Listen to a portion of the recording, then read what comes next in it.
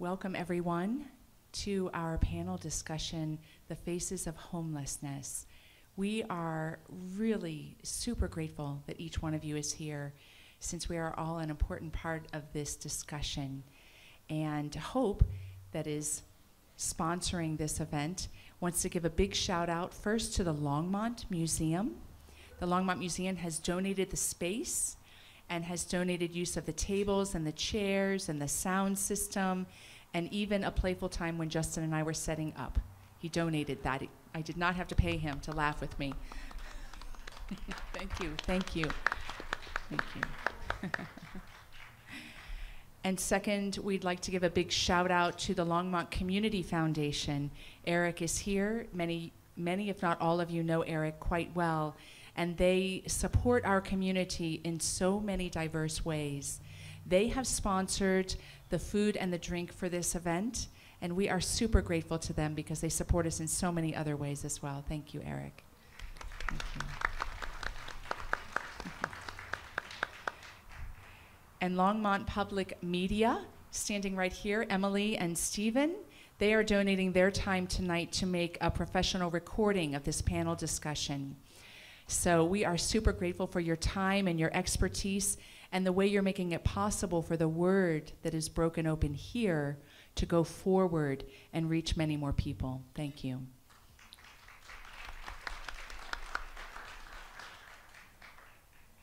Great, great. Well, there are so many agencies that participate in being part of the solution to this issue that remains in our midst as human beings.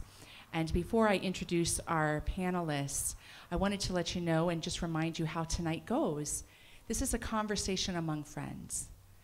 This is a chance for us to open our minds and our hearts to look at things in new ways, to consider new innovative solutions and possibilities, to draw together in an area and an issue that can be really fraught with tension and misunderstanding and fear. And our time together tonight is to help to allay that experience, even if it's just a little bit. So we hope that after tonight, you will take the conversation even further. Don't let tonight stop you. Don't let tonight be where you stop with this conversation. Thank you. So from now until about 7, a little after, we have wonderful questions curated for our panelists, and I will be randomly throwing them out to our 4 panelists. Then at 7, we're going to open up the microphone here, if you're comfortable, for you to ask a question, for you to present a comment or an idea. And I'll just remind you when you come up here to turn this way and smile at the camera. It's not candid camera, it's not hidden. But, and if you're not comfortable coming up to the microphone, but you have something you want to say, just stand up and I'll be happy to repeat it so that the panelists can hear. Then after we have a few open questions, I'd like to invite up Joan Peck, our mayor. She has a few words to share with us towards the end of the evening. And then at the end, if it's not dark, cold, windy, or too late, we have many of you out there with an action step. As we talk deeply about this issue, these 4 panelists came up with a whole slew of action steps, because it's always nice to know what we can do after we talk about something very challenging. So there are many of you out there with action steps, and if the elements make it possible, we're going to invite you to stand up and share your action step. You can also get copies from me, and you can also get them digitally if you email me. So we have newsletter sign up there that will go to all 4 agencies. Are you guys ready to get started? All right. If anyone's comfortable to come a little closer, we won't be asking questions to anybody in the front row. Second row will get the question, not the front row. So if you feel a little audacious, come and join us up in the front row. All right. So first I'd like to introduce, you know all of these people, I'm sure, but they deserve an introduction because of their devotion in service to our community. And first is Alice Sweltenfuss, our Executive Director at Hope.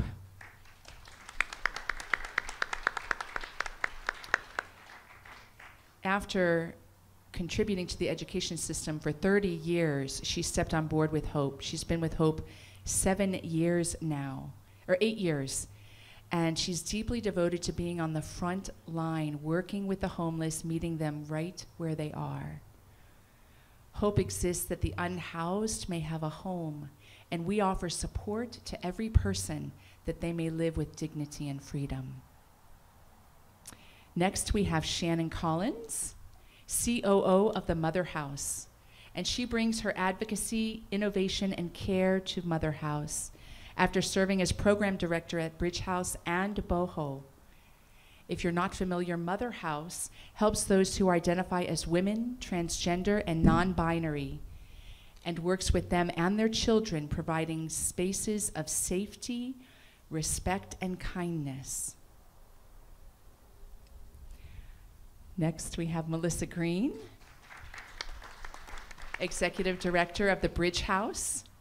She was a firefighter, and she was moved when she witnessed how those struggling with addiction were underserved. She left her job and has been with Bridge House now for 7 years. Bridge House offers adults suffering homelessness who are able to work the support, the housing, and the opportunity to change their circumstances in a community of care. And then on the end, we have Tim Rakow. I'm saying that right? I never. Racco. Racco. Sorry. My bad for not asking up. Executive Director of the In-Between. He is a 28-year veteran in the nonprofit sector, walking alongside those that are marginalized, bringing an understanding and compassion to the multitude of challenges so many face without support. The In-Between supports families and individuals through these array of challenges with transitional housing and supportive services. So I would say we've got some pretty awesome panelists sitting before us, yes? All right. So we're going to jump right in, and I'm going to rely on reading these questions so that I give the nuance. There are so many seen and unseen factors contributing to this community-wide issue. We're here to unpack that issue, to bring a deeper understanding that can be a catalyst for change. Shannon, we have many agencies and initiatives devoted to supporting the unhoused among us. What is a crack in the system that makes moving out of homelessness hard to navigate?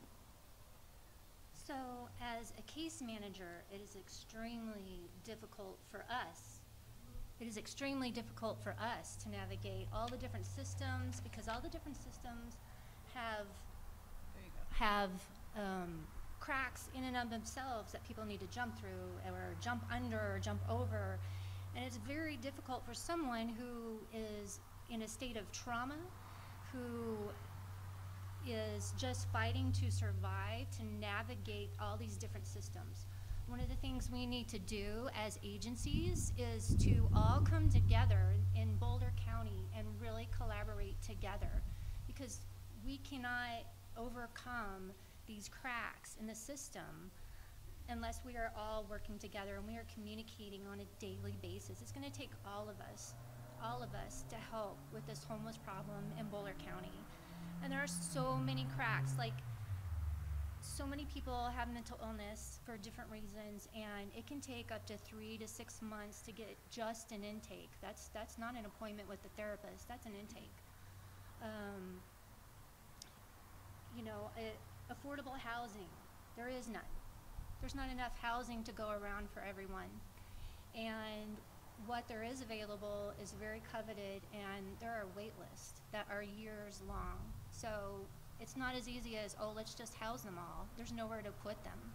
So what do we do in the meantime? That's the big question, and that's why we need to all come together and solve these problems of all these cracks that appear.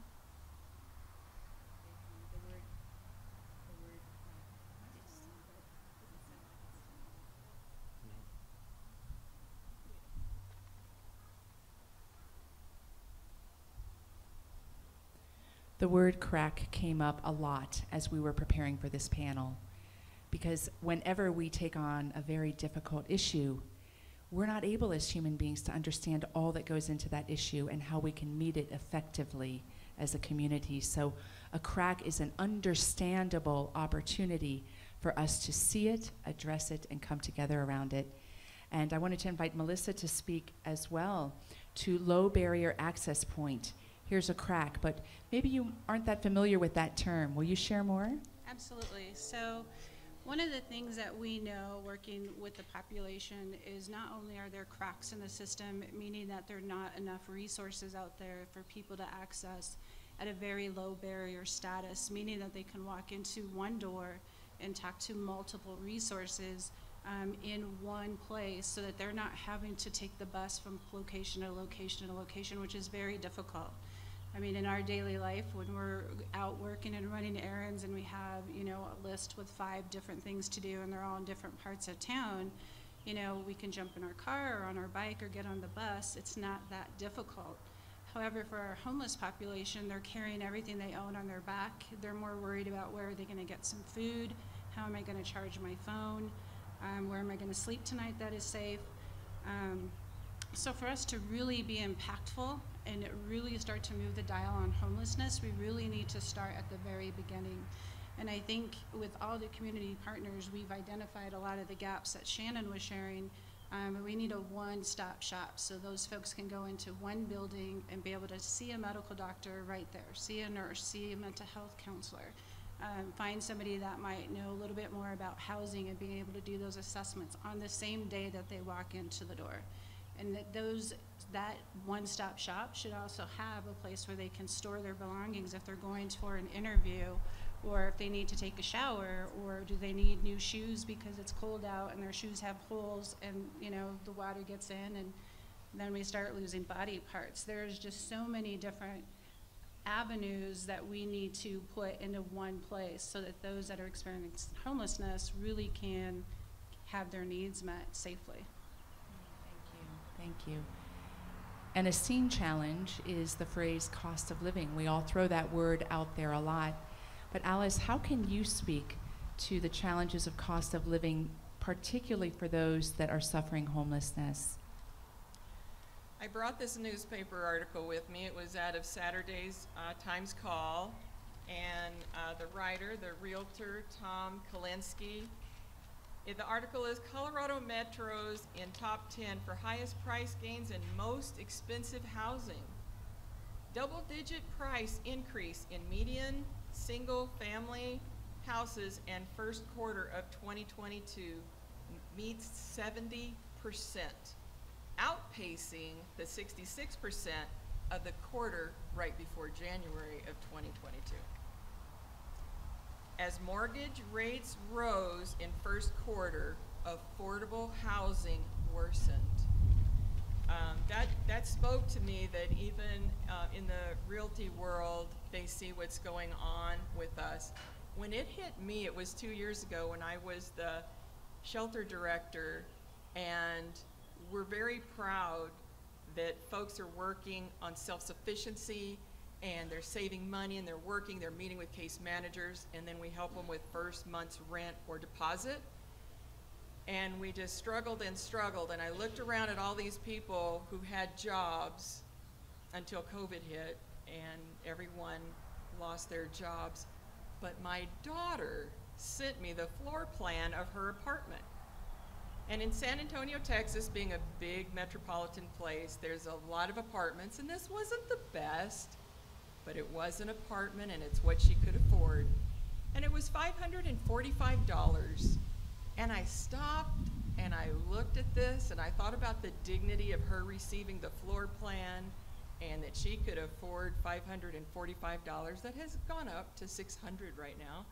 And I thought every single person staying at our navigation shelter right now could be in housing with the jobs that they have between the navigation program, the Safe Lot program that we have. Everyone in our program could be housed and afford it out of their own pockets. And so I asked Kimberly if I could share that with you, because working here for this long with Hope, it wasn't until my daughter said, this is what I could afford, but look what I found. Thank you. And so, Tim, you and all of us that serve in the arena of human services are very aware of the effects of trauma. But can you help us understand more deeply the relationship between trauma and homelessness? Sure. I guess first I wanted to say thank you everyone for coming. I think it's an important conversation, and I appreciate being up here. I didn't want to, by any stretch of imagination, pretend that really maybe many of us, or certainly speaking for myself, am an expert in this area.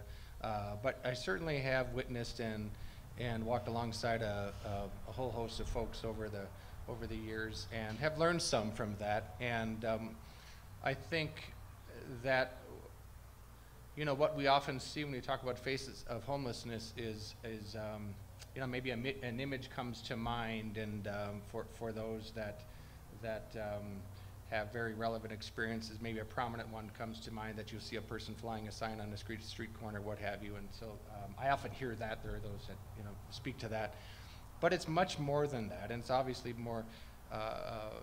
It impacts all populations, ages, and indiscriminate in its way when we speak around homelessness. But all of the folks that are in a situation where they're experiencing homelessness are really living and suffering from significant trauma.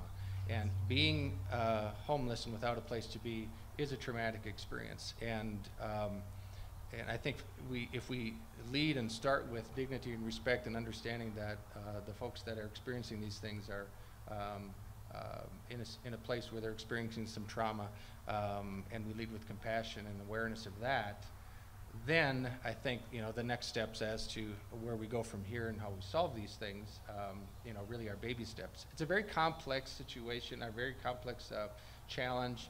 It's not overwhelming, and that we can't be about the fixes to say that it's just too big, too complex. No, there are definitely some things that we can and should be doing, and we are doing.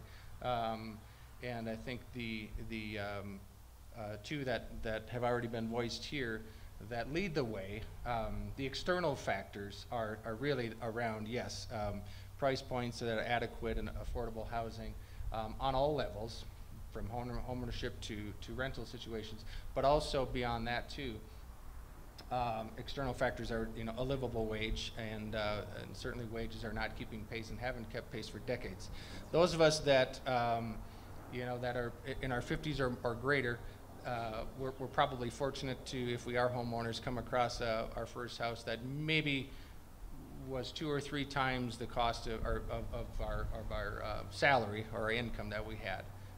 Today's reality that it's probably 10 times what a person's income might be as the initial price point, and so it's certainly have gotten out of context. And so understanding that what was once the case in our society back in the 60s, 70s, 80s isn't applicable today. It's a different reality. So therefore it needs new, creative, different solutions for that. Yeah, thank you. I think a way to pull that all together is to ask you tonight to consider yourself, whether it's yourself or someone you know that has had difficulty navigating this kind of loss in some way, whether it's somebody that we've helped that is homeless in our community, or whether it's somebody that's in your family or your friendship circles. We have many, many individuals right in our midst that are challenged on these very levels. I remember in 2007, I had dear friends who were single moms who lost their home because of some of the things that happened and didn't have other available resources because they fell through the cracks of having too much to have access to resources. So on that note, talking more softly and penetratingly about cracks, Melissa, how would you speak to this multifaceted issue when it comes to city, county, state, federal cracks? And what are some of the thoughts that you have about some of the changes that we can bring about together? Yeah, that's a great question, and I think, kind of already sharing my thought on needing a one-stop shop. I think right now there's not a better time than any for us to kind of rebuild the systems that we have in place for those experiencing homelessness. There's a lot of interest in those that are on the street. We hear about the camping bans, we hear about, recently trying to say you couldn't live in your car. So there's a lot of interest in this subject. And right now, the cities, the state, and the government have a lot of dollars that came from COVID that are sitting there waiting to be spent. So they have a timeline, and they have to be spent by a certain, time, depending if it's ARPA or Build Back Better neighborhoods. They have to be spent by the end of 2024. So right now is the perfect time for us to really dig deep and look at the services that we have and build them back stronger, so that there is money there for rapid rehousing, as Alice was talking. When you do find an apartment, you have to have the first and last month's rent and a deposit, and that's a lot of money. And for those that are working or paycheck to paycheck or living in a navigation center, they don't have that kind of money sitting in their bank account, but we can make those dollars available. We can also put these dollars into homeless service providers, the nonprofits that are already doing the work. You have a lot of experts sitting here that have different niches in the homeless population, and there's several other nonprofits out there that are the expert in their particular field. We should be funneling money to those nonprofits so that they can build their programs and make them stronger, so that our impact is greater. And if we can get everybody into one building where they have access to that with the dollars from the government, it would be an amazingly new system that would be impactful, and we'd see the dial on homelessness start to move in a positive direction.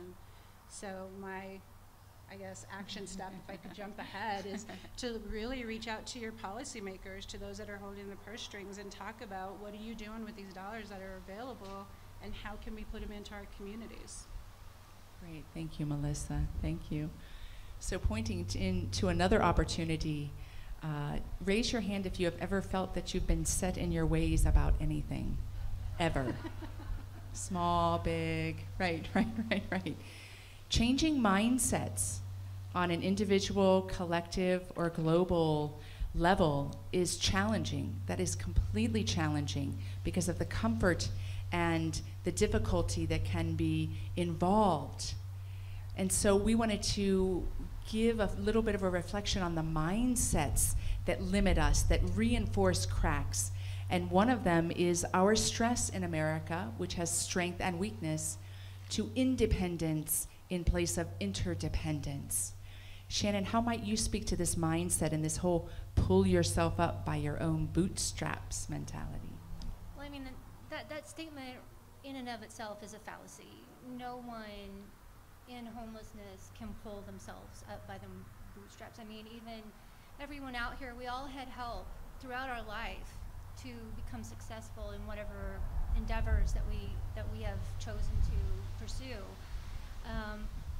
No one is an island unto themselves, even if you feel like it. Everyone here, we all think, oh, this could never happen to me. I would never allow myself to be homeless. My family would never allow myself to be homeless. But this statement, pull yourself by your bootstraps, just allows for that thinking of, if you just get a little spunk, you just work hard and you focus, you can do it. You can do this by yourself, and that's just not true. It takes a village. It takes all of us to help each other.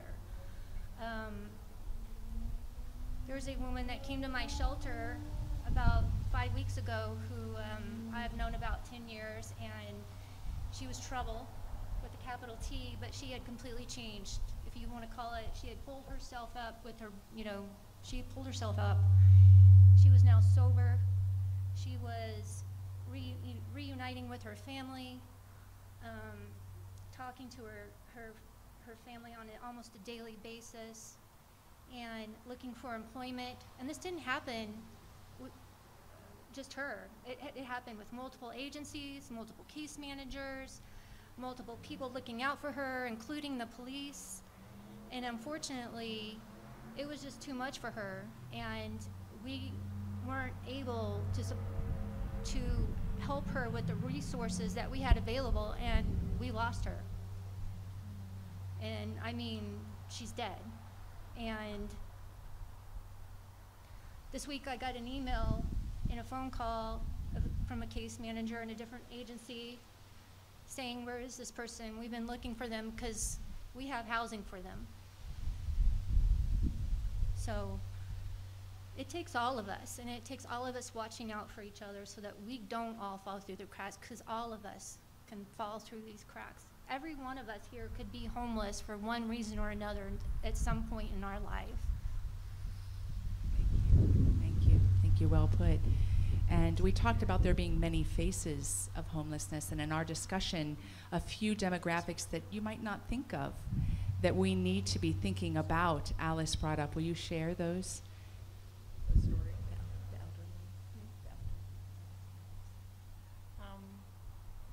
So driving here, when we were driving here, I passed this gentleman that can stay at our shelter, but he just has this aura of happiness about him.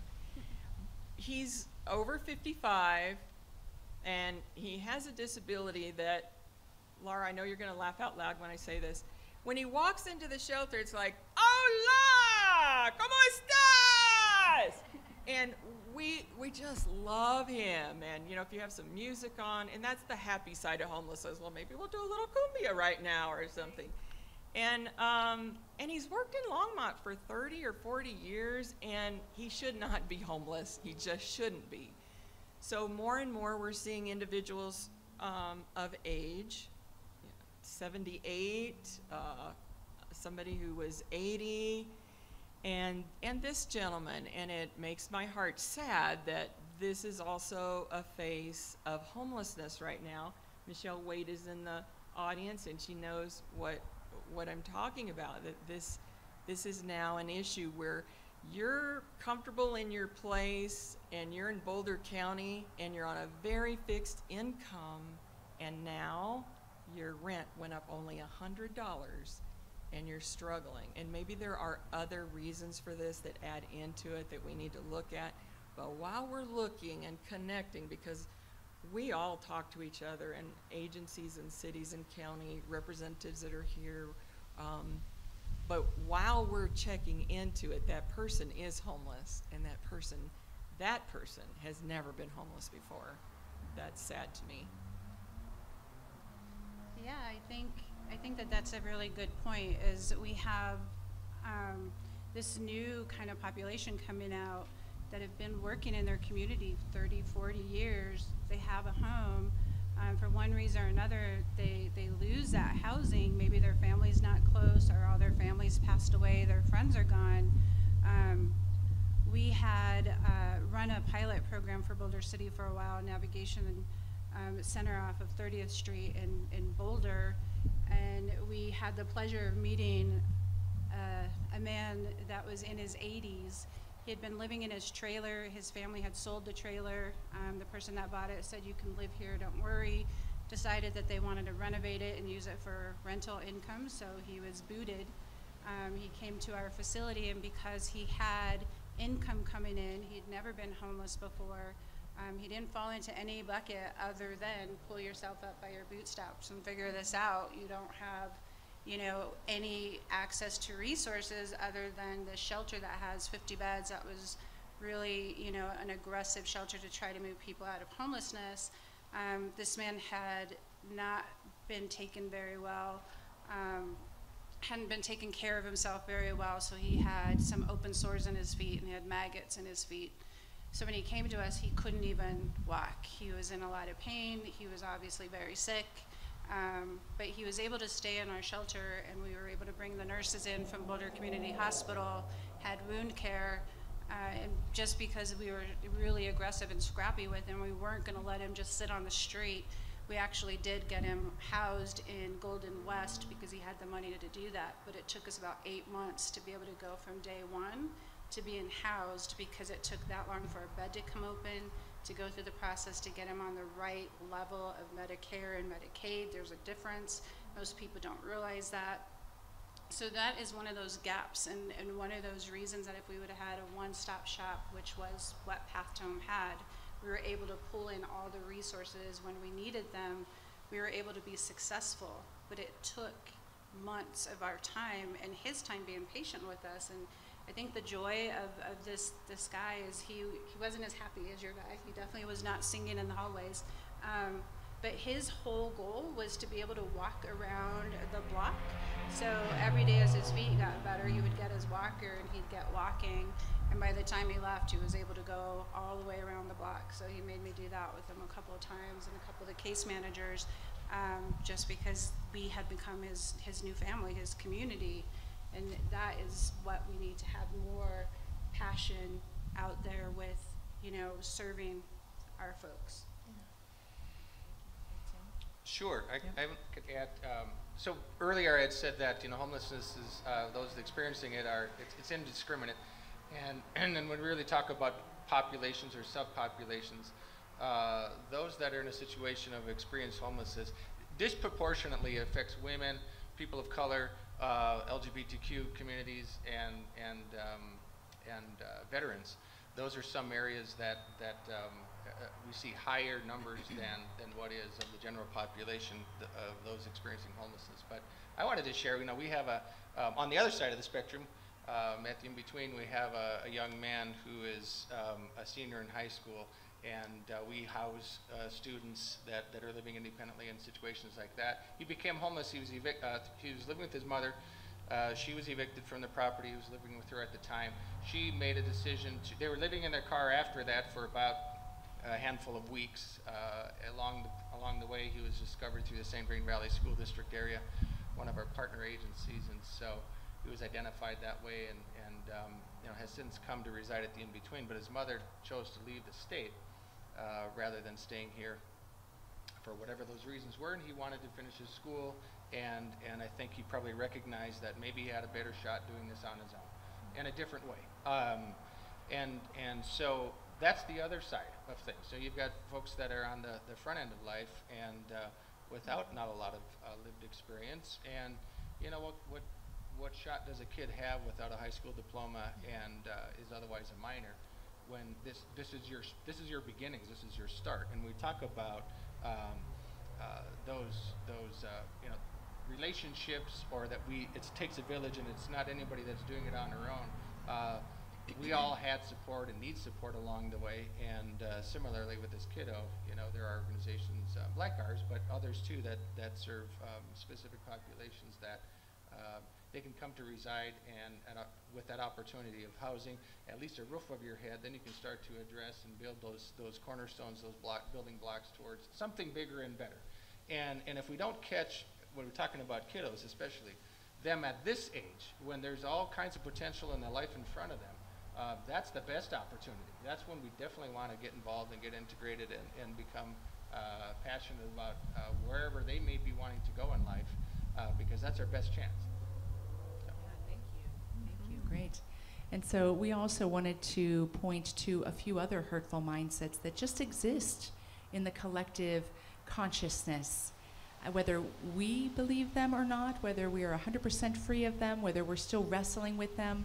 The panelists came with some great adages that are common phrases that hold us back when our solutions. So Shannon, you want to share the first one? Yes. Just go get a job. Right? So I'm a homeless woman on the corner flying a sign, and you tell me to go get a job. I'm going to go get a job. So my first hurdle is I have a big backpack that has everything I own in the world, everything, including my birth certificate and my social security card and my ID card, if I have an ID card, if I have a birth certificate. So I can't bring those into anywhere respectably to apply for a job. Well, let's go to the library. Well, they're gonna see my big backpack, and I'm going to have to leave it somewhere with them, which I don't want to, because everything is in there. And plus, they're only gonna give me an hour of time before they scoot me out the door, because, you know, I'm undesirable. So I don't have anywhere to shower to go to my interview. I don't have any interview clothes. Well, go to Deacon's Closet. Okay, I'm gonna go to Deacon's Closet. But I have to wait till Thursday. But my interview's on Wednesday, and I don't have any money now to do bus fare because I spent it going to the library. And, well, didn't just stay at the shelter. Well, the job I think I can get is in a warehouse, and they don't care about my background because I'm going to be working at night on the night shift, but I can't go to the shelter because it's a night job, and it's past 5 p.m. So I have a big backpack. I might not even have an ID, which to get an ID, you have to have a birth certificate. Birth certificates can take years to get sometimes, depending on what state you were born in. An ID here is just as difficult. Sometimes it takes months and months and months, but you know what? I don't have an address. So where is my birth certificate gonna go to? I don't have a bank account because I don't have any money. And I don't have 2 forms of ID.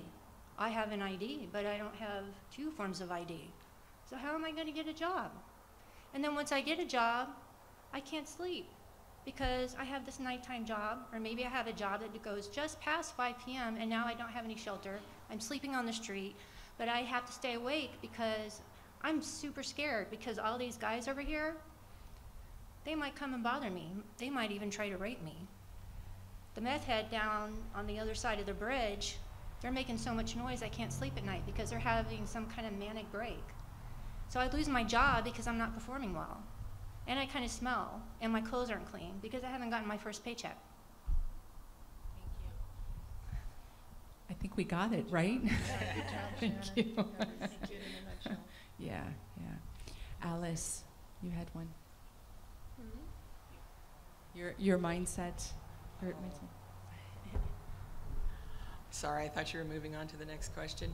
I would have to say all people who are homeless are alcoholics and drug users. And I just want to say that while there is a lot of that we're dealing with, when we start uncovering what the deep issues are, people who never had their basic needs met by 4, you have to have those developed by the time you're 4 years old. People who just can't access the mental health needs the way they need them, or just go try AA, and maybe they did, and maybe that didn't work for them. But to put people in this square of you're a drug dealer and you're an alcoholic, there are so many people out there who might have those issues, but there are reasons for it, and not all of them are doing those behaviors. There are, as you know by reading the news, plenty of opioid and meth issues with housed people right now that are causing problems across the United States with deaths. So we do have a problem in our collective communities on how to help people with the hurt that they're feeling. And I would just suggest to you that instead of ignoring people, there's not a lot of big things you have to do. But acknowledging a person's existence is one that I would recommend we do. Amen. Amen. Can I say something? Yes. So this mindset is so entrenched that if you're a person who falls into homelessness by some weird occurrence, and you're not disabled, you're not elderly, you're not an addict, you're not an alcoholic, you don't have a minor child, you're just a normal everyday person falling, like everybody's a normal every day, but you don't have any of these stigmas attached to you, there are very few resources available to you. Like literally almost zero. That's true. And what's a mindset you named, Melissa? Probably my favorite sarcasm there is you're just lazy. You just choose to do this. This is what you're choosing to do.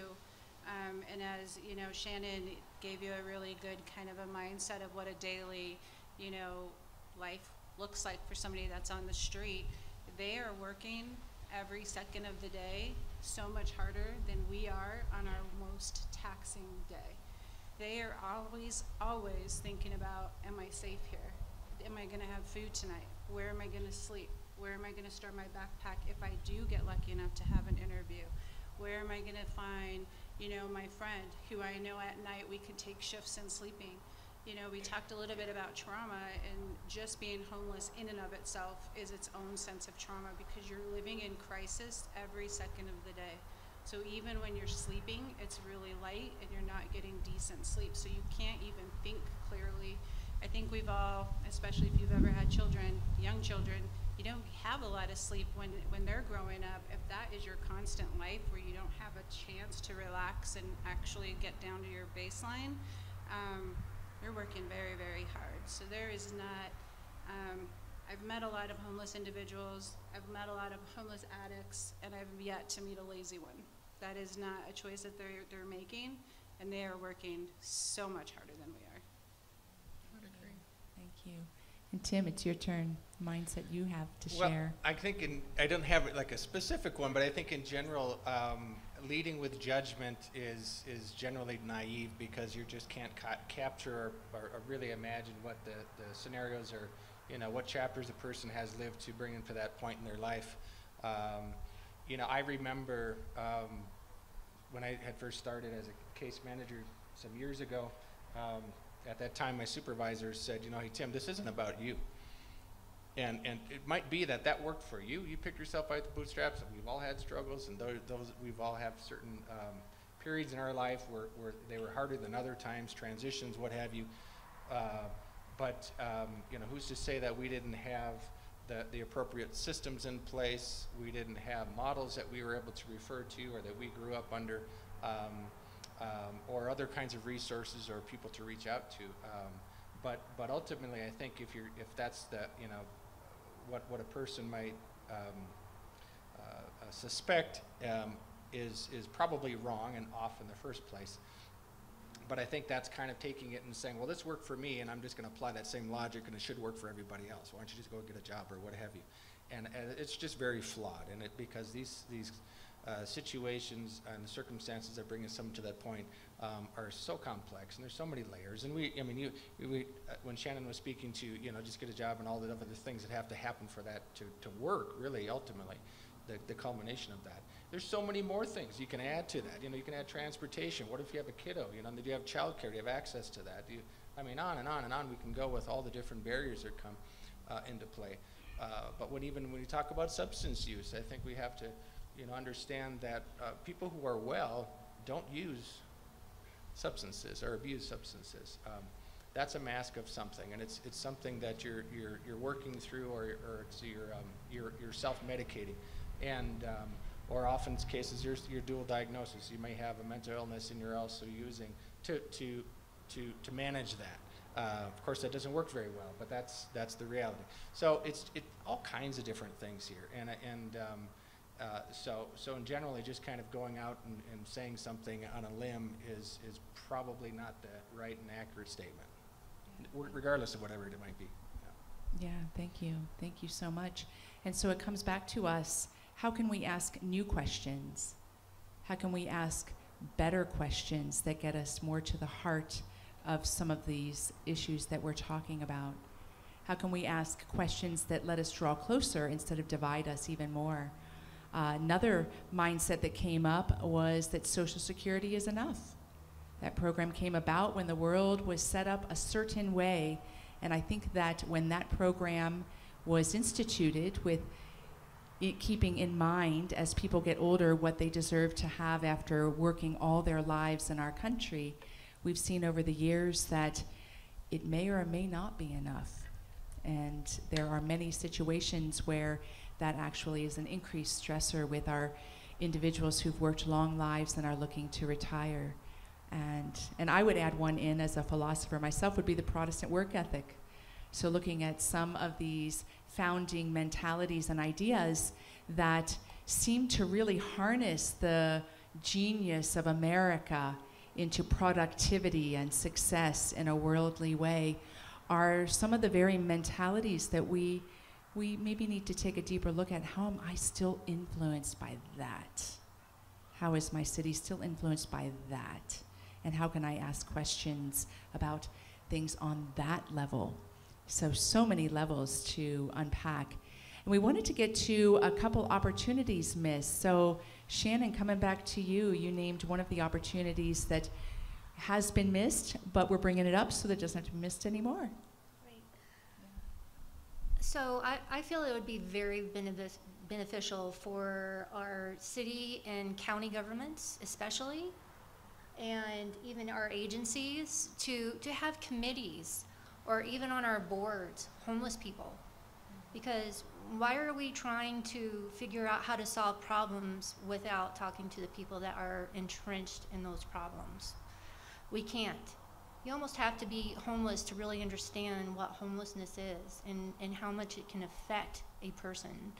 So if we formed committees of 10 to 20 homeless people and we talked to them on a regular basis and got their ideas, and what is the main struggles, how do we progress politically, or what are we doing as an agency that is beneficial, or what are we lacking, what can we do better, I think would be better for the community as a whole. Thank you. And Melissa, you had something to share as well. So as we talked, and we did have a conversation earlier this week about some of these questions, one of the things that kind of resonated for me is once we, are able to find somebody, potential employment and housing, there's a lot that goes into being able to get them a job. As Tim kind of touched, having a living wage is really important. Inflation is huge and impacting us all. We have to remember that we have to give skills to those folks that have been out of employment world for a while, or upskill those that may be at entry-level positions so that they can advance and take their family with them to that next level so that they're not always living in poverty. We need to look at how do we help them to advance. So one of our facilities houses 44 individuals in Boulder, and we had a client that had come out of DOC. He had been in there for over 25 years, and this is kind of why it resonated. Is as I was walking through the house, like, here's the laundry, here's where you can watch TV, here's the computer room. Oh, by the way, it's free Wi-Fi. I'll help you connect your device if you have one. And I just kept walking, and he stopped me and he said, "Whoa!" He's like, "What is Wi-Fi? I don't know. I don't. What is that?" So it made me really stop in that moment and think the things that I take, for advantage every day. I can pick up my phone, I can turn on my smart TV. Some people don't even have access to that or understand how to use that type of technology, but we're gonna put them in a workplace where they have to use a computer just to be able to log in to get their paycheck, or to, to take a vacation. They have to be able to put that into a system, or they have to log in at the beginning of a warehouse to be able to get in, and they have to remember their ID number, and maybe it's a fingerprint. And so we need to stop as a community and make sure that while we're rebuilding our systems and putting people back to work, that we're making sure that we're also taking them to that next level so that they can continue to advance. Thank you. And to touch upon what Melissa and Shannon have shared, I'm no longer Catholic, but when I was in seminary, there was a social ethic concept that has stuck with me all my life, and that is the principle of subsidiarity. And that is the concept that change happens when we keep the power in the most immediate hands possible.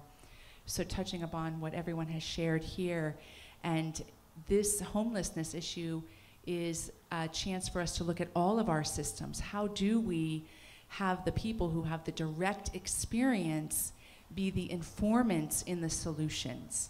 And that's not always easy, right? And it's a little bit messy, but it can bring about the most lasting change. So, all right, and I know that with that, I see this walking stick out here, and I didn't want that to go by without you getting to share that story. Thank you. So Michael, many, many years ago, felt a lot of shame for not being able to meet the needs of his family. And eventually drinking entered into his lifestyle, and the shame grew because now he wasn't providing for his family. So Michael became homeless, and he was a painfully shy person. And the way our systems have been working in the past is we're getting to people too late. So we're not helping out with homeless people who are in their 20s and 30s who have mental health issues, and for whatever is holding them back. We're getting to people when they're 55 plus and the damage has been done. So Michael, probably the most gentle person I've ever met, said, "Can you and Hope and other agencies helped me stop drinking and have a place to live. And so we worked on that, and there's so many great organizations in our Boulder County and Longmont area. So as he needed to keep his hands busy and deal with the shame of leaving his family, he would whittle on branches. The flood of 2013 brought a whole lot of branches to all of us, and I would bring him one. Michael, what about this one? No, Alice, that's not good enough.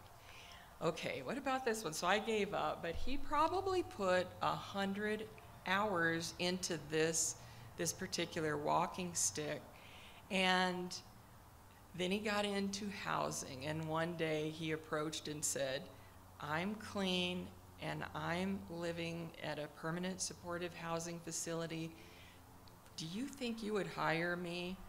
And we said yes after talking to him for a while. And it took such courage because he was so painfully shy. And at the top of it, it says David. And David was someone who felt very comfortable sleeping behind the senior center in Longmont.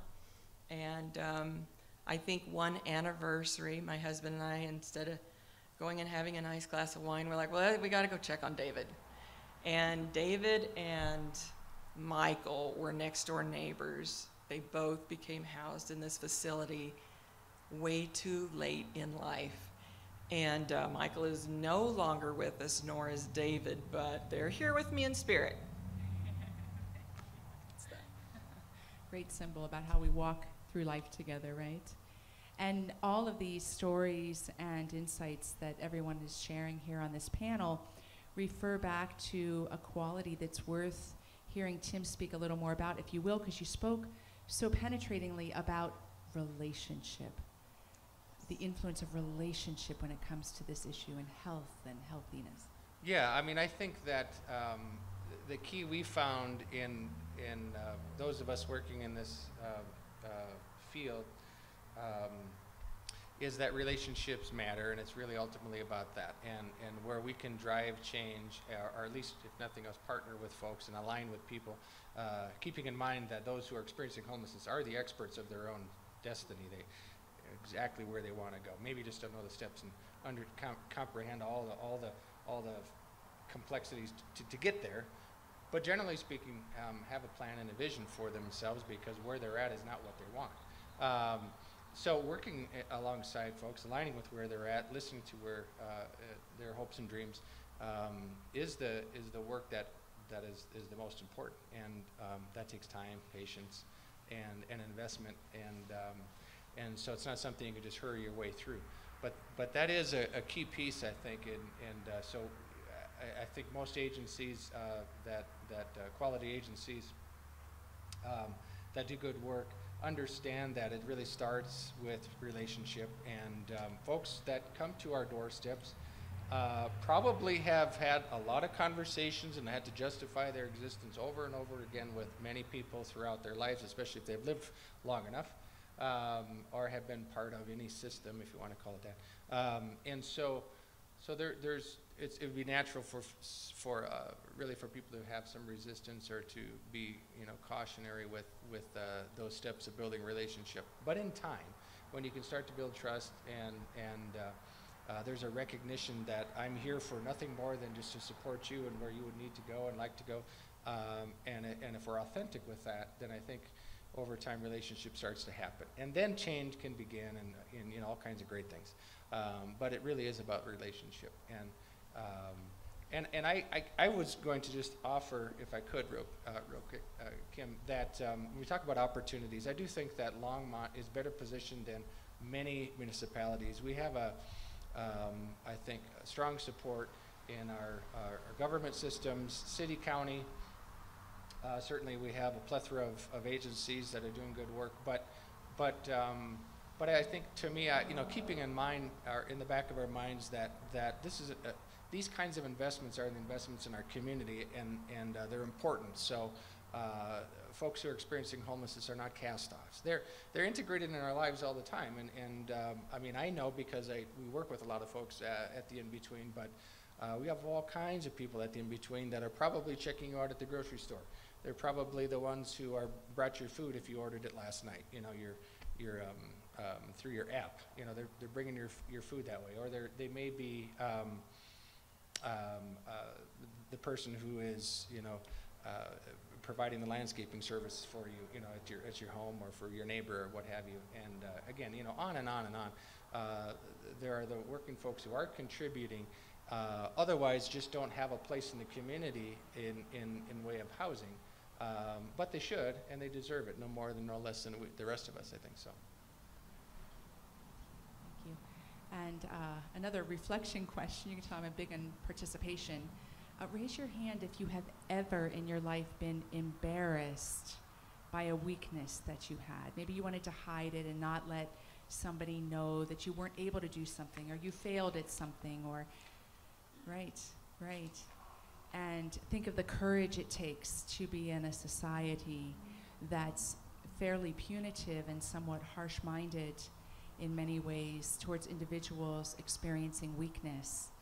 So we have an opportunity as well to work with ourselves and recognize that the times we have felt embarrassed, those are the exact same feelings that those standing beside us have felt as well. So we're getting close to the end of our first hour, and I want to invite the four of you to contribute anything else that came to you after our meeting on Monday, something you'd really like everyone to hear and think about. Yes? When talking about solutions, I think about every possible solution for homelessness that you can think of needs to be considered at the city and county level. So we have a problem with homelessness because of obvious situations that we've talked about, but every possible solution, let's do it. You have a great idea, contact your city and your county reps, and let's stop creating ordinances and rules and laws that push people away. Let's come up with some solutions and back the people who come up with those solutions. Thank you. That's just right. I think that it's important to remember that there are so many reasons somebody falls into homelessness. Anybody, it's a loss of a job, it's a loss of a child, it's some kind of trauma that happened in your life. There are just so many reasons that somebody can land homeless. There's double that to get them back out of that bucket, and we need to be aggressive and scrappy, and we need to think outside the box, because we can do this. We can truly change the dial on homelessness if we band together and we're not afraid to try new things. Yeah. Shannon and Tim, anything you want to say to wrap up this first hour? Sure. So I was just going to comment on what you said about solutions, and and being at the city and the county level is, I know in Boulder, I can't speak to Longmont, but I know in Boulder there are laws surrounding dogs that protect them more than they do human beings, and to me that's really sad.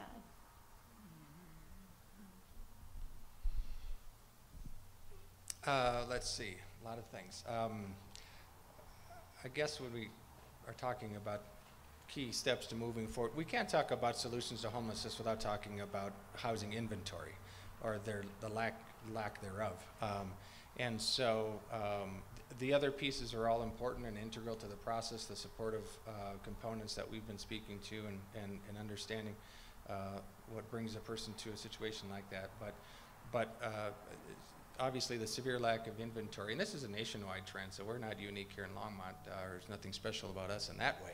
However, what is special about us, I think, again, is that we have a lot of goodwill and people in the right places and decision makers that, with an interest in doing something. So I think, to the point that everyone's already been saying, maybe I'll just reinforce the concepts of being innovative, being creative, considering different solutions to expand housing. It doesn't always require a 60, 80 unit building. There are lots of opportunities for smaller infill projects that can happen, and those are usually much more palatable in a given community, because there are going to be those who are not in my backyard, the NIMBYs, and but workarounds are being creative. There's certainly been some on the Planning and Zoning Society of the City of Longmont, discussions around ADUs, accessory dwelling units, and being more creative with those kinds of things to add capacity. So the solutions are many, and yeah, we should probably exhaust all these different options, or at least have many more discussions with the right people in attendance and audience to expand on that. But yeah, I think that's just, we've only begun, I think, the discussions, and we need to do just a lot more of that. Can I say something to that? Yep. So I'll share something a little private. Is I live in a fourplex that looks like a normal house, and my landlord, you know, I've been there quite a while, almost a decade, and he has unknowingly helped 3 different individuals get out of homelessness because his rent is way far below market value, and just that alone has helped 3 individuals right there. Just I don't need to go any higher in my, you know, in what I'm charging my renters. Awesome. Great. Wonderful. Well, now we can open up the microphone. I'd like you, if you're comfortable, to come up to this microphone, and you can turn it right to our panelists, to pose any question that you may have that's on your heart and mind that you've longed to bring into a safe space. This is safe here. We're all friends. And if you have a comment, if you could keep it to about 2 minutes, if you have something you really want to contribute. So come on forward.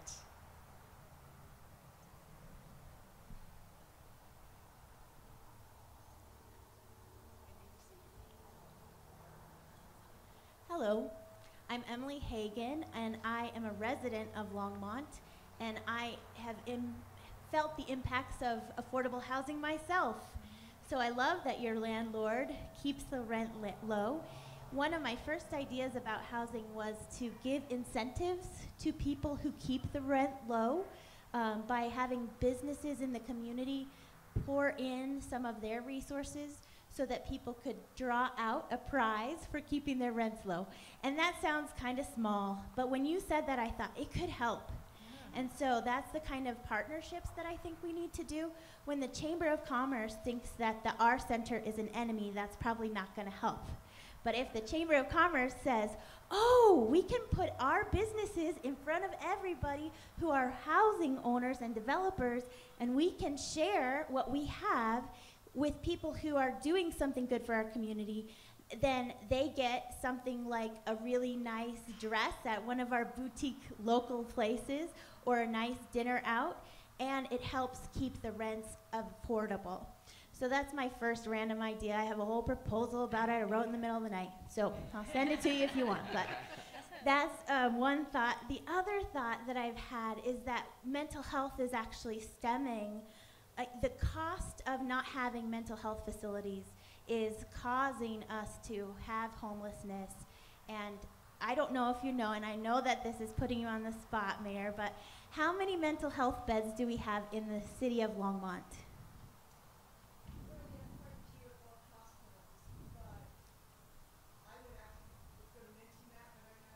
Okay, good.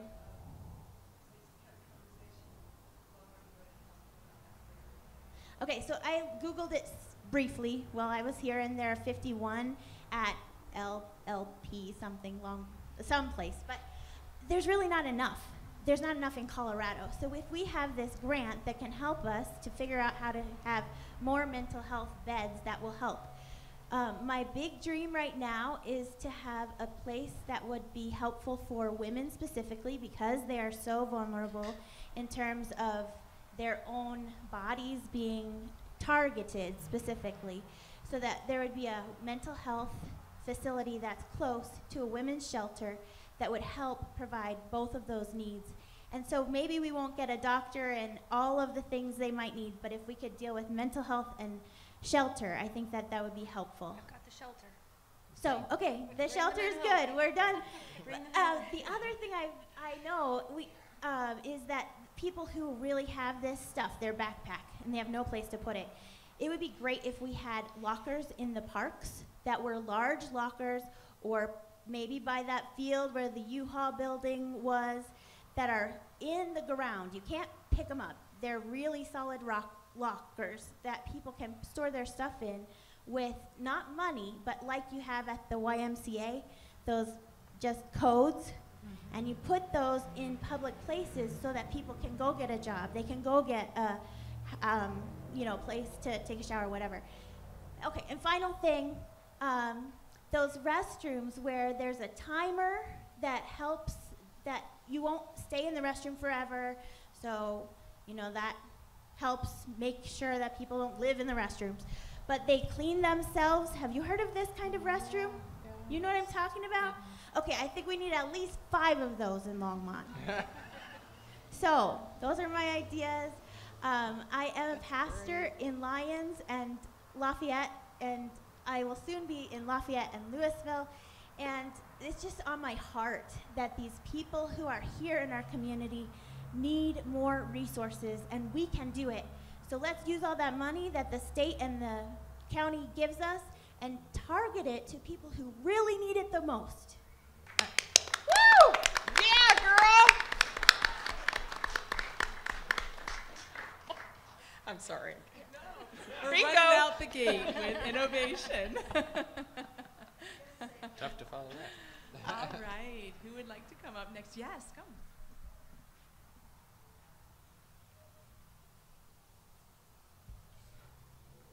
First of all, I want to thank Kimberly for letting. I want to wish I was taller.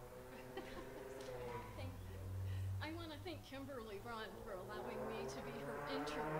And can anybody hear me? Okay. So I have thought so much about this when this discussion was going to happen. And sorry. I lost my mom 2 years ago on Easter Sunday. I brought her home to die, but prior to that, what few people really know is that she ended up in a rehab center. And at the end, I was not able to work. I was really sick and on disability. And a friend took me to the rehab center. I live in Loveland, but this comment can be even for Boulder and Boulder County. And the social worker said, well, we can just take every asset that there is. If she can't go home, we'll just take everything, and that'll also include the house. And a dear friend of mine said to the social worker, well, what happens to her daughter? Oh, we're not concerned about that. We're concerned about the client here in the nursing home. So, as it turned out, they weren't able to take the home. That did not happen. But I spent many, many years worried as someone with a limited income trying to finish their college education, what was going to happen with a family that is interdependent on each other. And I heard that word mentioned a couple times, and it almost seems like it's been a nasty word in our culture to be interdependent. And they never quite got that, the social workers. And I really, really wish that there were social workers that could come into play when they see that there are vulnerable people and assist not just the elderly person that is in the assisted living or the rehab, but step in before we have a major crisis. And it all just came together, and I thought, why don't we have this? Families help each other all the time because we're family. But then I saw how vulnerable I was to homelessness and how I crossed my fingers for 5 years hoping that we didn't have to lose everything. And I would much rather have my mom still here. But there were some very hard times, and people did say that to me when I was sick, just go out and get a job. Go find an apartment. And I was on the waiting list for 5 years. And then right when I brought my mom home with hospice, they called, oh, your voucher came up.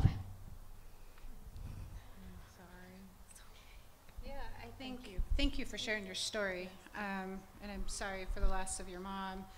But you identify, a huge gap in our system, again, your mom had her home, she had worked, she had, you know, income, you had your disability, but it only takes a very small bump in the road to knock off an entire family, and that's a generational loss. So it's not going to go, that doesn't go away quickly, and it breaks my heart to hear how families are put into the situation of, you can either have your loved one having medical care in a facility, or you take them home and they don't receive any care, because you're going to lose a house, you're going to lose a bank, you're going to lose everything that's, you know, going into that household. And you're right, families take care of families, and we need to extend that broader. As a society and as a community, we need to take care of each other. And there's no reason why we can't make the systems protect everybody that is out there and suffering, because when we put a family into homelessness, it takes a long time and a lot of resources. There's a lot of trauma invested to get them back out of homelessness. So if we can prevent it on the front side, we will do so much more benefit for our community and keep ourselves healthier and happier. And with that, the mental health side, right? There's just not the support for that. And Emily, you talked about it as well. We might have 51 beds in Longmont, but that bed can only be held for 72 hours if they're put on an M1 hold, but then they can't get in for an assessment. And if that person needs medication, that could be 6 to 9 months out. And when they do meet with that counselor the first time, it's going to be on a Zoom or a Skype call. And I know that I've been on a lot of Zoom calls, and it's very hard to make a connection, and I'm sure as heck not going to share everything that has me hurting that day with somebody on a screen. So in general, we just need to do better. As providers, as a society, as a community, we need to let go of the stigmas and start taking care of each other.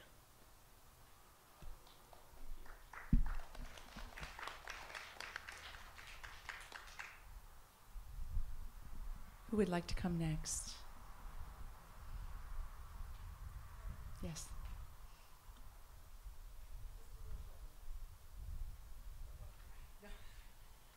Talking about the 50, my name is Denise. Talking about the 51 beds that Longmont has, I have a mentally ill son that's 31 years old now. And, oh, I'm sorry. Woo. Yeah, so my name's Denise, and I have a 31-year-old mentally ill son, and obviously he didn't know, even told me the other day, he says, Mom, I didn't know what was wrong with me. Very intelligent, but just didn't fit into society, and ended up, you know, using the drugs and selling the drugs. And but the point I really want to make is the fact that we don't have a place to even help them get better, and you all know that. He's taken himself to the hospital and said, I need help. Well, what's wrong with you? Do you have a plan and a time and a way that you're going to kill yourself? If you don't, you're going back home. You're on the streets. You're out. So he would, you know, maybe be contemplating suicide. He'd tell, you know, whatever his feelings were, and they would call me in the middle of the night because I was his contact, and they would say, oh yeah, we're gonna have, you know, the so-and-so from so-and-so, you know, talk to him, and we did find him a bed eventually. Oh, we found him a bed. Well, where's he going? Well, he's going to Colorado Springs. Now, this was from Longmont to Colorado Springs for a 72-hour hold, which wasn't even enough. I'm like, wow, so here he gets in these transport ambulances or whatever they have, and you're scared to death already, and you're going down I-25, and then you go to another strange place, and then in 72 hours, they're just watching the clock. Okay, you're out, you need your bed. I mean, if you have a heart attack, if you have any problem, I don't recall them looking for you a bed. Why is mental illness of the brain an illness put aside when it has so many repercussions in our society and our life? My son has 75 stitches up and down his arms. He went to Centennial Peaks, and in 72 hours, they said he was ready to go. And I said, really? Do you think you could help him a little bit longer? Well, they kept him 2 more days. and he was still furious in his manic state of whatever it was that he did that with, that he didn't even want to come to our house because his brain was, just not there exactly.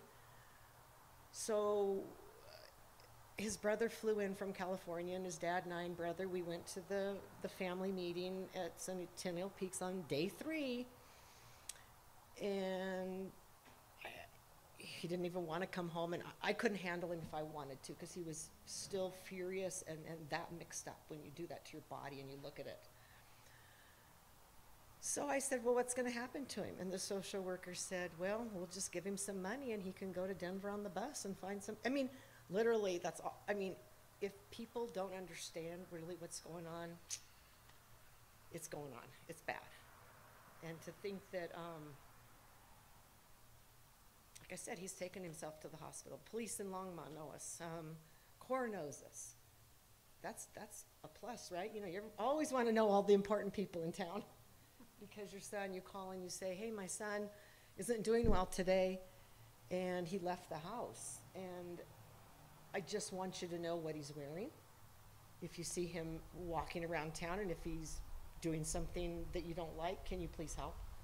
Can you not arrest, can you, in the CORE group in Longmont, I probably need to talk to the police department to say how helpful they've been to my family. That's all I know to vouch for, is that they've done well. They check up on me. They got me counseling. It's just that mental health it's just different, It's just not like a broken foot or a heart attack or, we're just gonna push you over because you look okay. You don't really have this broken arm. But it's hell. Thank you.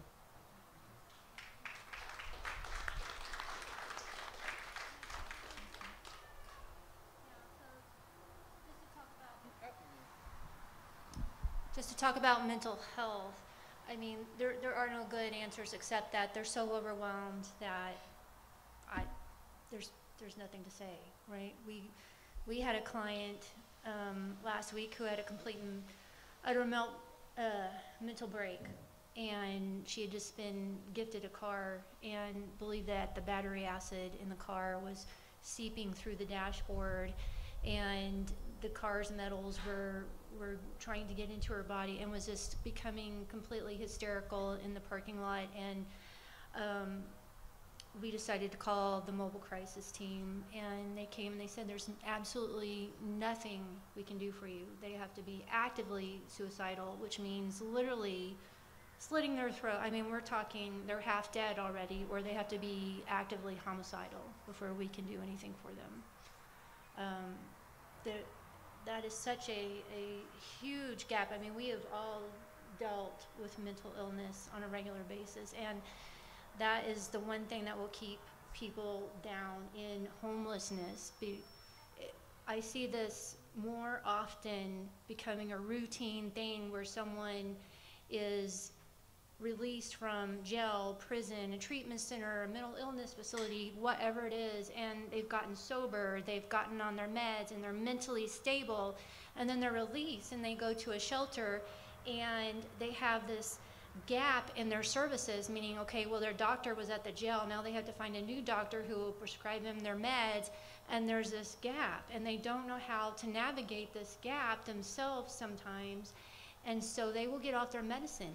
And that's just, that's the worst thing that could happen, because now they're unstable again, and they're probably going to go back and use again, and then they're right back where they started.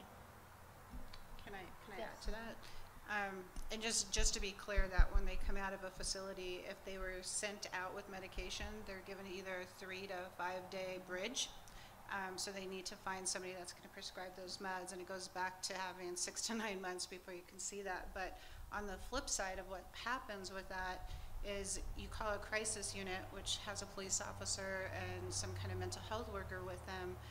If they can't take them because they don't have any reason, they're not suicidal in that particular moment, meaning they're physically damaging themselves, the only other option is to criminalize that behavior. So in order for them to be taken someplace where they can be safe, which would be jail, which we all know is not an ideal place for somebody to go that's in mental crisis, they end up having a big criminal history behind them. And if you look at that criminal history, it's all very minor. And it's things like trespassing, you know, acting crazy in the park, scaring the neighbors, harassment, yelling, belligerence.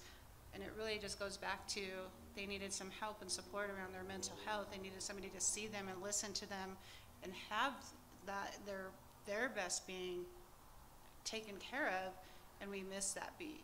So we end up criminalizing mental health and homelessness, and then that creates a whole other basket of just chaos for them to navigate through. Well, talk about just breaking the complexity of the issues open even more. And I have a question, because a couple of the stories have talked about caregiver duress, emotional and financial. How might any of you speak to that, and how we can understand the support that's needed for those that are in caregiver roles, or simply the really good friend that's the one person that somebody who's suffering from mental illness might trust? At Hope, what we're learning is that when we try and connect with families of individuals who are homeless and have some severe mental health issues, then we get to see just the impact over 20, 30 years that mental illness has affected that family to such a degree that even if they wanted to figure out how to accept their child, their adult child, back in their life, they know that they just don't have the capacity anymore, because there was no respite 10 years ago. There was no respite 20 years ago.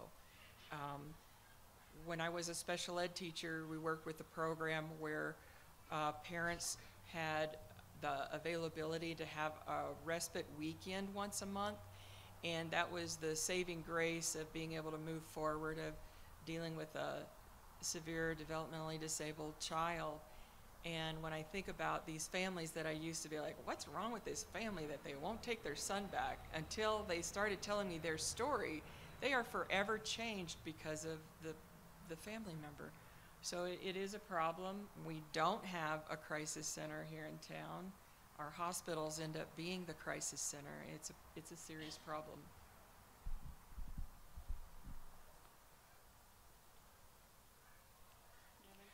I just had a memory of the movie You've Got Mail with Tom Hanks and Meg Ryan. And in it, Meg Ryan has this one point where she says such a great statement, because all along Tom Hanks is saying, oh, it's not personal, it's just business. And she said, I don't get that. And I think that that's coming forward very strong for me, is that it is always personal. Everything we're talking about is personal. And the stories in your own life parallel these stories, maybe not in magnitude, or maybe in ways that have resolved, and we're talking about unresolved issues, but we all have the same stories. We're all on this healing process. There's always been a moment in someone's life when they were in true need, maybe even just emotionally. Maybe you were 8 years old and you were crying and nobody held you. It can be as simple as that. We've all got our stories to relate here that can help us get really close and intimate to how personal this is as a human species, and the commitment then that is part of what it means to be human, I believe. So, who else would like? Yes, come. Kim, you're a gifted facilitator. I never thought I'd hear rom-com at anything like this, so thank you so much. So I just wanted to say to the panel, I'm Eric, and I just wanted to say thank you so much for sharing your stories. And I have to share with you, one of the things that I hear at the foundation all the time is that, well, if we provide such great services, others are going to come here, and we're going to be overrun. And I'm just saying what I hear and people tell me. So what would be your response to that? I'm just curious. I think we have to stay professional on that one, but you know, honestly, I think that myth has been debunked. Meaning, the systems were torn down during COVID. There weren't access to as many services because we had to be, 6 feet apart, and certain, agencies could no longer offer day services, and for whatever reason, a lot of services went away. But we didn't see homelessness go away. We didn't see the encampments quit growing. We didn't see them disappear. We didn't see them get smaller. It's the opposite, in fact. So even though we don't have as many services, and if we build it, they will come. It was a great movie. It was a great line in a movie. It's not in fact true. What we're doing is we're just not serving the folks that need it. We're leaving the most vulnerable of our population to fend for themselves without any resources. And that is just probably, maybe I should have shared that with, some of the thoughts of, they're lazy and pulling themselves up. But the more robust services that we can put in place, that is how you change homelessness, and that is how you impact those that are living on the streets. It doesn't matter if somebody came from Colorado Springs up here. It doesn't matter if they came from Wyoming here. They are here in our community. They're not going to go away. They're going to have police out. They're going to have EMS. They're going to have fire. They're going to be in the hospital. They're going to be in our courts. They're going to be in the front of our storefronts. We have to serve the people that are in our community regardless of where they came from. Yeah, I recently asked some of my staff this exact question, what their response would be, and it was, so what?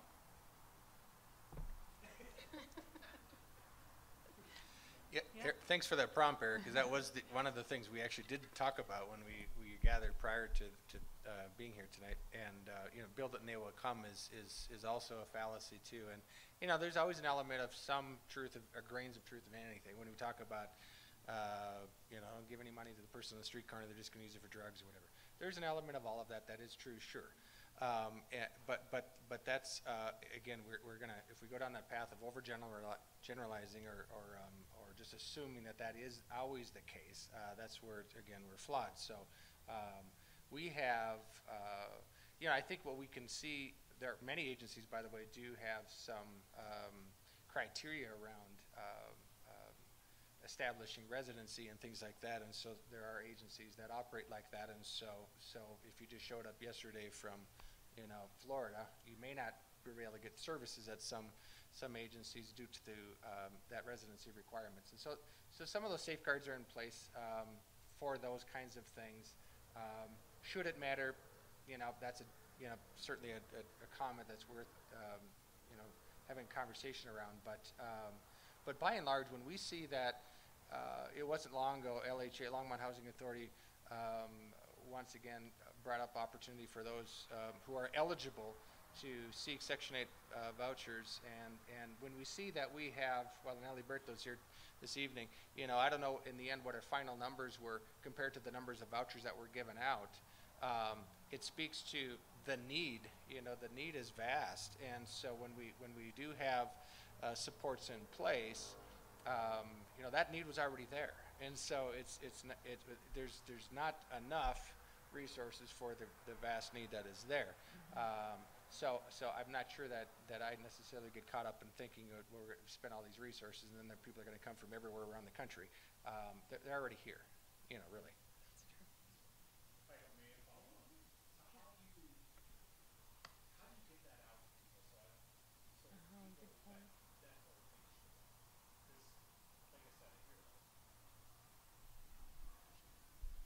I don't know if this answers your question, but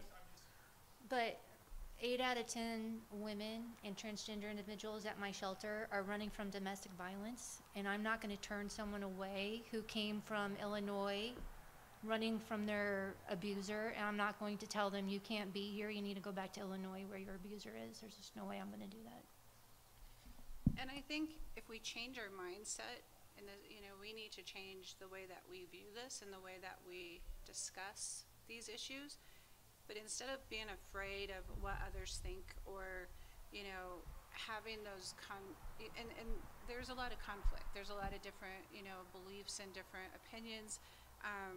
We just need to be trendsetters, and we just need to pave the way and lead by example. So I think if you as a policymaker start to make the right changes, other people will follow. And it's okay to have those difficult conversations. We encourage those, but putting things into action is much more rewarding than just having the talk. So I think if you're a trendsetter and you're just making those policies and you're implementing them, people will follow suit. And I think that there's a lot of people that are waiting for somebody else to start something so that they can jump in because that's their belief too. It's sometimes hard to have the one, be the voice in the room that speaks up. I mean, there's a great saying that says, you need to say what you need to say even if your voice shakes. And that's how I kind of view the work that we do. I would like to add that we have reunified last year, 2021, 18 people who came here and realized they were running away from someone. And a lot of our organizations will help with this, to reunite people with family and friends. We call first, and 18 people who are like, the grass is greener in Colorado, right? And we reunited them with families and friends, and they're still successful. So maybe some people are hearing that people are coming here for resources, while there are some people realizing that if someone could just help them get back to family and friends. I don't want to belabor this, but there is also the flip side of that conversation too, or that argument, in that we're also losing people too in this community who are, I don't know what from here means, if you were born here, if that's like an indictment on whether or not you belong. I don't think that is the case. Colorado's famous for its transplants coming from everywhere else. So, but regardless of that, we are losing people to our community due to the affordability issue around housing, and so we have those who otherwise may call Longmont and the surrounding area home, but or want it to be, but can't. And so there's another side of that too, that it's retention of people who are residents of this area is also a problem for us. That's true. It's a great point. And I've got a question that kind of comes at it a different angle, and that's this this way we're influenced by the notion it's better to give than to receive. I think that's really deeply in our culture. There's a lot of awards built in if you have that attitude. It's better to give than to receive. And yet, it's when we don't receive what we need that sometimes we become hardened to the ability to receive. I was working in a shelter when I was 19 in Santa Cruz, and I was doing intake. And we had, like these agencies, we had like every resource. Everyone had risen up with all these resources. People could get education for free and cars, and the community had rallied back in the 80s. And I was doing intake with a man who had become very bitter against the system. And it seemed from the outside that he just wasn't being grateful. Right? It's right there. He's just not grateful for what all we have. But behind that face and that attitude was a person that had been deeply hurt at times of truly needing support and not receiving it. And I'd like to invite any of the panelists to speak to that giving and that receiving, and how hard, it's hard for, I think, any of us to receive sometimes. Maybe a compliment, on a much minor level. How might you speak to that, the way it influences the work we do?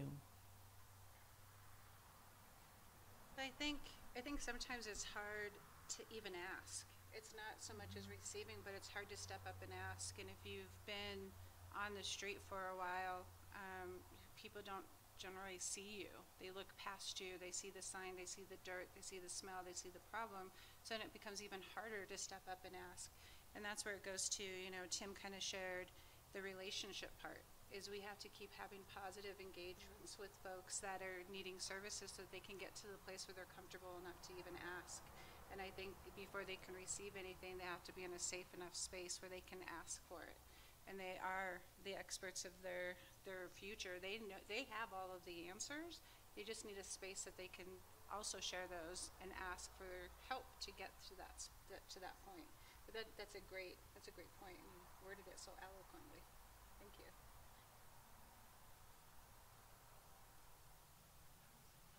We've got a couple more minutes before we bring Joan up.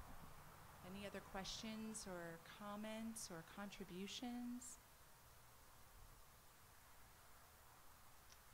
Joan, may I give you the microphone?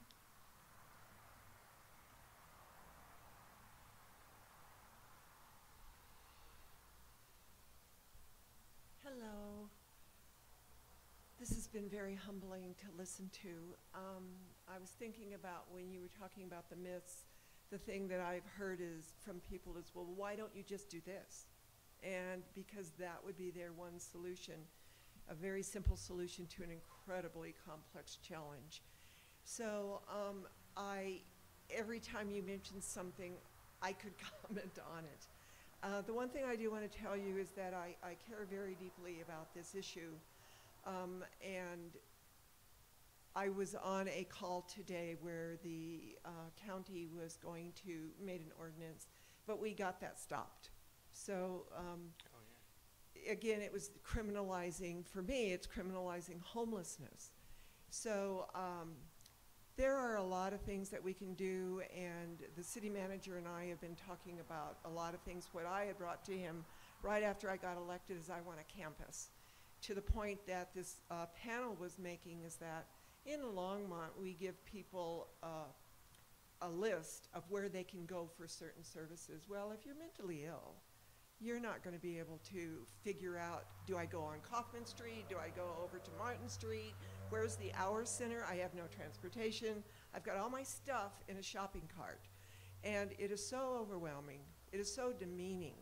So my vision is that we have a campus where all our services are in one building, which is what we really need. But until someone has a place to lay their head and they know that that is there for them, it's really hard to address anything else in your life.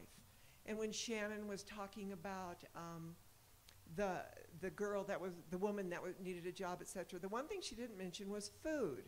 Because all day long you have to figure out where you're going to get food. How are you going to eat? Are they going to let you in? Do you stink? Is anybody? It's very difficult. So we are working on this, and as I mentioned before, I met with Longmont United Hospital because what the city manager and I both know is that we need beds in this community. And are there beds that the city can lease in Longmont United Hospital? Because it isn't full. Is there a floor we can lease? Is there, because to the point of discharging people after 72 hours when they are not capable of being discharged, and where do they go? We've had people in Longmont discharged from hospitals that have died under trees because they were not ready, they weren't well, and their wounds hadn't healed. There was no one caring for them. So it's very important that we have a place where a person can stay for a week. But the answer, and this is to me, and I totally get this, the operating costs of doing that. Who's going to pay for the nurses? Who's going to pay for the caseworkers, the mental health? And to that end, I did make a motion that we put so many dollars every year in an ongoing basis for mental health, unhoused, and addiction, so that we have some dollars. It isn't going to be enough, but it is something along with other things. The other thing I really want to do is to buy a shower truck, because to the same point, you don't want to go into an interview if you've been sleeping in the same clothes for a week, or if you know, it just is too overwhelming. There are a lot of issues. So anything that we can do, the discussion is ongoing. We're going to have a big meeting with city staff in a couple of weeks to address some issues, some suggestions as resolutions to see if the staff thinks it's a good idea, if our legal department thinks it's a good idea, if the city managers think it's a good idea, and then if they do, if they edit it for us and figure out what will work, then we will take it to the service providers and say, do you think this might be a little way that we can make a difference? So we're always working on it. Any ideas, like they said, any ideas, please bring them, because it is overwhelming. We'll never get rid of homelessness. And like I told the doctor when we were at Longmont United Hospital, because people think that we will get over it, I said, isn't that what the Good Samaritan story was all about? That person they helped was homeless. So, you know, it's not something we're ever truly going to solve, but we cannot stop working on it and trying. So thank all of you for coming. Thank you, guys. I learned a lot, and it just breaks my heart. So thank you. That's it. Thank you, Joan.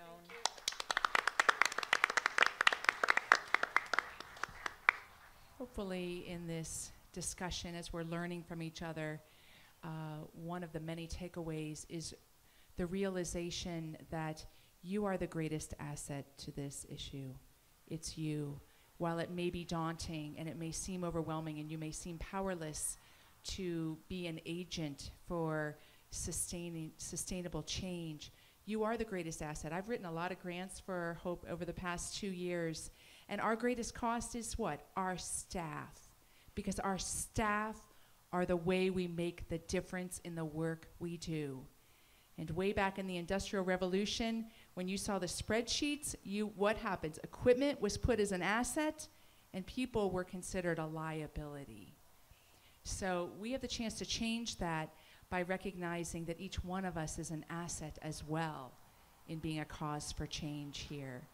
So we have, on that note, we've got some action steps. So there are many of you that got a tiny little piece of paper out there.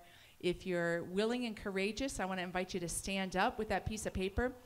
These action steps came forward from our panelists here. I also have a hard copy of all of them on one sheet, and you can also email me and I'll send the digital copy. Just to remember, there are practical action steps that we can be doing that help shift and lead towards change that's lasting. So if you have your action steps, stand up. And if you're comfortable coming to the mic, come to the mic. Otherwise, just shout it out from where you are. Be supportive of ideas that encourage innovation. Educate yourself.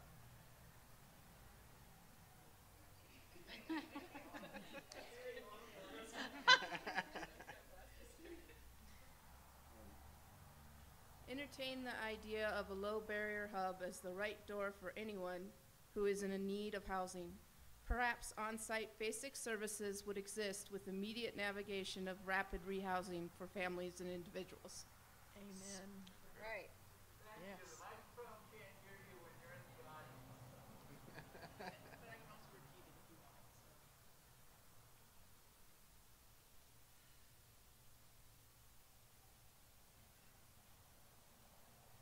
Talk to your local policymakers, politicians about what they're doing to support homeless providers.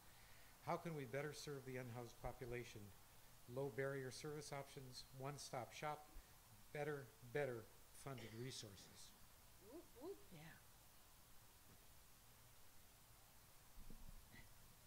Support efforts to expand and create additional below-market retail inventory for all subpopulations, such as elderly, working families, etc. Yep. Yep. Get to know a homeless person. Yes. Nice. Consider involving your churches to any extent, small or large, to assist with the issue or to invite nonprofits to speak on the subject of homelessness to smaller groups. And I would add one thing to that. I served on the board of the In-Between, and we had a situation where a church actually donated some land where we were able to build housing for some senior homeless people. So it's all kinds of possibilities with your church. Thank you for sharing that. Thank you. Service providers start to communicate and work with state, city, and county stakeholders to rebuild the system so that we better meet the needs for those seeking services. Thank you. Well, it's been an honor to be able to be the moderator of this discussion. Hopefully it'll be one of many. And let's give a round of applause for these amazing panelists willing to sit up here.